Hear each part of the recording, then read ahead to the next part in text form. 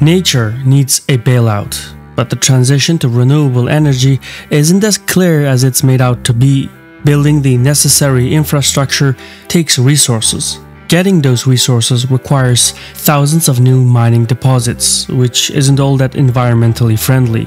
Take the Penasquito mine in Mexico. The complex covers 100 square kilometers and is flanked by 2 toxic waste dumps a mile long. A massive tailings dam, 11 kilometers wide and 150 meters high, holds back a reservoir of harmful sludge. The mine will produce 10,000 tons of silver, a precious metal indispensable in the transition to green tech. But to achieve 2050 decarbonization targets, the world will need an additional 300 mines as large as Penasquito just to meet the quota for silver. The other minerals need just as many mining sites. So, on a global scale, thousands of new massive mining deposits are needed.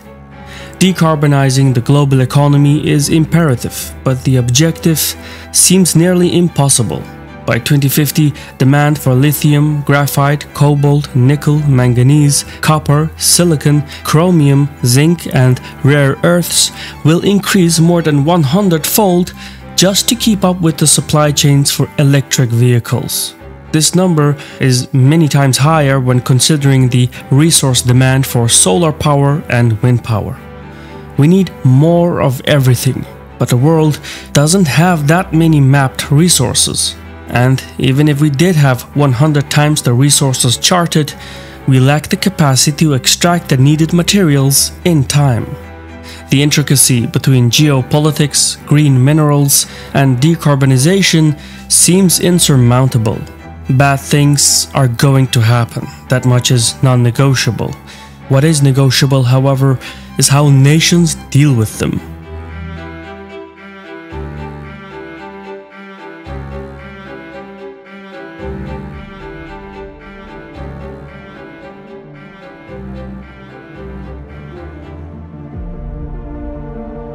A peace deal with nature. That is what net zero or carbon neutrality comes down to, and it is the defining task of the 21st century. But old habits die hard. It remains to be seen if the international community is equal to the challenge. To get a sense of the green transition's scale, take a single 50 megawatt gas turbine. Replacing it requires 15 wind turbines the size of the Washington Monument. Building such a farm requires 15,000 tons of iron ore, 25 tons of concrete, and 450 tons of non-recyclable plastic for the blades. A solar wind farm with the same megawatt capacity is even more material intensive. 150% more steel, glass, and cement, in fact. And this is just to replace one 50 megawatt gas turbine. There are over 9,500 sites of equal or greater magnitude globally. The scale of things is difficult to comprehend. While most nations agree on decarbonization, there is barely any discussion over the material requirements that net zero demands. And it's not like economies can be shut down. All societies must maintain economic growth or else fall into crisis. But growth requires economic activity, which entails work, and all work, whether human, animal, or mechanical, requires energy, which must be drawn from the planet's physical resources. Since the Industrial Revolution, fuels like coal, oil, and gas have served this general purpose. By the 1960s, though, it was clear that fossil fuel consumption increased the stock of atmospheric carbon. And as the link between greenhouse emissions and climate change became evident, states began pledging themselves to decarbonization. The most common pledge now is that all UN member states will achieve net zero emissions with a cutoff point slated for 2050. The 2015 Paris Agreement is the preeminent treaty on this matter. By pledging to achieve net zero emissions, the treaty aims to limit global warming to less than 2 degrees Celsius via a system of nationally determined contributions. But the taproot problem remains unaddressed, namely the need for economic growth and the need for physical resources. Some developed nations have lowered their overall emissions, but they've only done so by deindustrializing their economies and offshoring to China for lower wages and production costs. Whatever headway has been made has come off the back of green minerals extraction. Yet, building green energy capacity has its problems. The technologies we possess, as impressive as they are engineering-wise, are just not good enough. Developing renewable energy requires roughly 10 times as much raw materials as developing non-renewable energy. Still worse, the rate of waste materials is also set to grow exponentially. By 2050, disused wind turbines will account annually for 300 million tons of non-recyclable plastic waste. The sheer mass of junk materials will also complicate recycling rare earths like dysprosium, neodymium, and indium, as doing so will mean extracting them at lower concentrations than mining them from ores. This means recycling could prove uneconomical down the line. Moreover, vehicular combustion engines and renewable energy storage must be factored in. This will require tremendous battery capacity for both vehicles and at grid level. Storing the energy from a 100 megawatt wind farm, for instance, requires 10,000 tons of Tesla-class batteries. Despite all the advertising, the current tech just isn't there yet. There could be a breakthrough in new battery innovations that could reduce mineral requirements, but assuming the chemistry remains the same, by 2050, demand for lithium, graphite, cobalt, nickel, manganese, copper, silicon, chromium, zinc, and rare earths will increase more than 100-fold just to keep up with the supply chains for electric vehicles. This number, as mind-boggling as it is, does not account for mineral demand for solar power and wind power.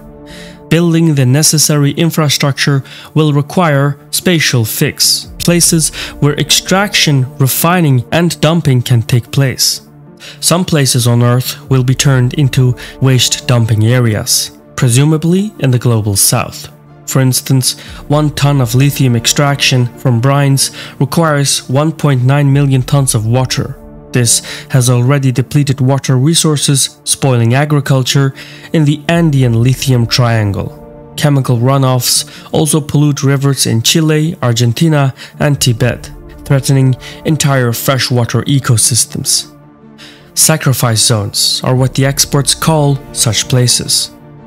As if things weren't bad enough, geopolitical tensions are disrupting global value chains and will continue to do so in the coming decades.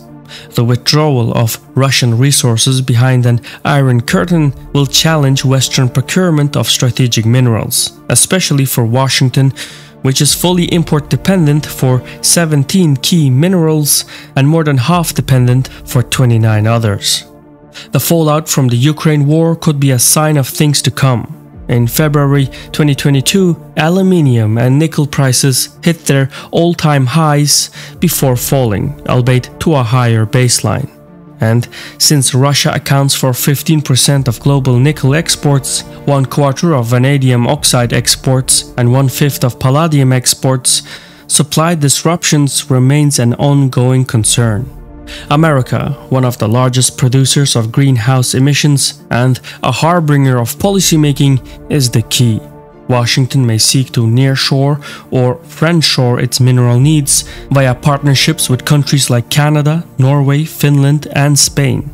A May 2023 critical minerals agreement with Australia may prove a blueprint for America's supply chains.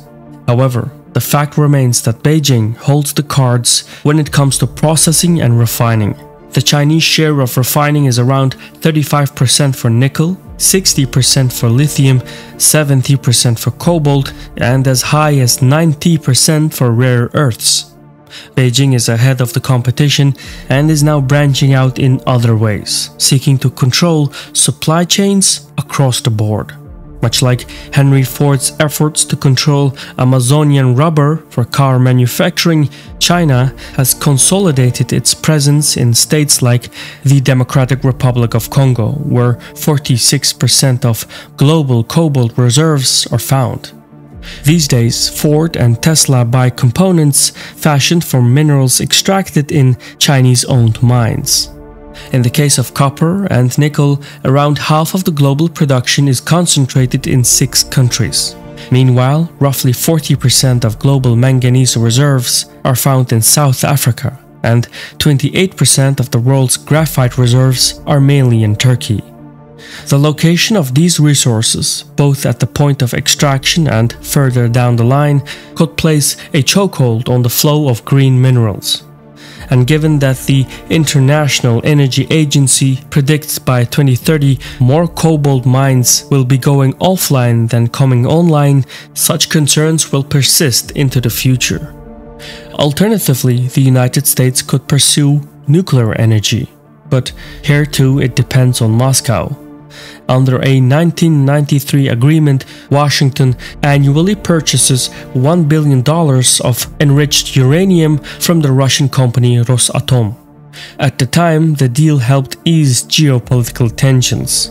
Yet, the low cost of Russian materials ran America's refining industry out of business. And even if all goes well, revamping America's domestic industry could take at least a decade. Still, there may be no other choice. Rolling out nuclear energy on a mass scale presents a feasible tool for decarbonization. Standardized designs like Open 100's 100 megawatt nuclear reactor could facilitate mass construction of power plants while lowering maintenance and overhead costs. But building the facilities needed would still be expensive and raise proliferation concerns. Replacing Britain's installed nuclear capacity alone, for instance, would cost at least $400 billion. The biggest issue, though, is the several-decade time horizon. So, while nuclear energy could play a role in the green transition, decarbonizing by 2050 is unlikely. As it stands, though, the sourcing, refining, and disposal of green materials could precipitate new conflicts between the great powers overall and between the middle powers in the global south. Ergo, resource conflicts are here to stay. Energy ultimately is the lifeblood of any economy, because a machine without energy is a statue, and a body without energy is a corpse. Now, this video's sponsor is FE Battery Metals, a company that focuses on identifying, exploring, and advancing early-stage lithium projects in Canada. Lithium is the trade of the decade, especially in North America. Electric vehicle makers are now getting involved in mining and processing lithium. They're not leaving it to chance or broken supply chains, and who can blame them? Volvo, Ford, and General Motors plan to invest hundreds of millions of dollars to source lithium directly. At the heart of this dilemma is FE Battery Metals, their ticker being FEMFF. According to the International Energy Association, EV battery demand will require 50 lithium projects by 2030. But currently, there's only one active lithium mine in the United States. A second one in Canada is scheduled to commence operation soon. It's perhaps the hottest lithium mining territory in North America, and recent actions speak for themselves. A $2 billion behemoth lithium producer from Australia is setting up shop in the vicinity. They're investing hundreds of millions of dollars and acquiring projects around the Canadian prospects, putting their mines into production as soon as humanly possible. Whoever controls the essential minerals of the world will get to dictate terms in geopolitics. That's how we ended up with the petrodollar. FE Battery Metals, being a relatively smaller player, is taking land and drilling for lithium. They have one of the largest land holdings in Quebec, knowing that in this mining camp, the chances of getting bought out are very likely if they get some positive results. That's how it goes in this business.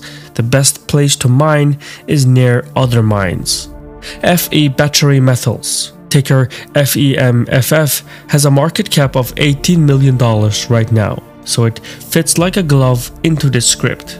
Now, I'm not saying the company is being acquired, but they are sitting next to multi-billion-dollar lithium companies. Ergo, they are a prime acquisition target once they make a positive discovery mining-wise. Just for added context, the 2020 Yukon Prospector of the Year is their chief geologist. He's actually a board member of Fe Battery Metals. So, to sum things up, lithium supply outpaces demand, there is barely any lithium mining ongoing in North America, we're still early to the party, and the location is terrific. Currently, the stock is trading at 51 cents a share, so if you pick up a few shares, you would be out only a few bucks. Once positive drilling results are announced, what usually happens is that the stock skyrockets. I'm not saying that is going to happen, no one can predict the market. What I'm saying is this company checks all the boxes. And I've invested in such companies before. It hasn't always paid out, but when the opening share is low, the risk is worth it. Plus, these are the companies that are actively pulling minerals out of the ground, minerals we need for net zero, and then bringing them to markets. I'll have the link to their website in the description below. Go check out their latest drilling projects. And as always, thank you for your time and Sarol.